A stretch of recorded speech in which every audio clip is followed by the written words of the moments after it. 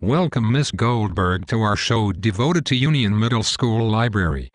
We are excited to have you quiz our audience about Union's library.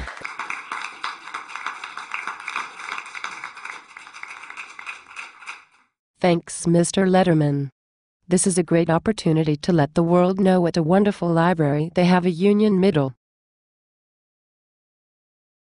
Do you think those Bobcats will be able to answer your questions? Well, they are 7th graders, but they seem pretty smart. Let's give it a try. Bobcats in the audience, do you know your librarian's name? These guys are pretty smart. Are you sure they are 7th graders? Well, I think so. Are you guys truly in the 7th grade? Well, try another question. This one should be a stumper. Okay. My question is, how are fiction titles organized? By subject, author, or title? Make this one even harder. These guys are too smart. This one will get them.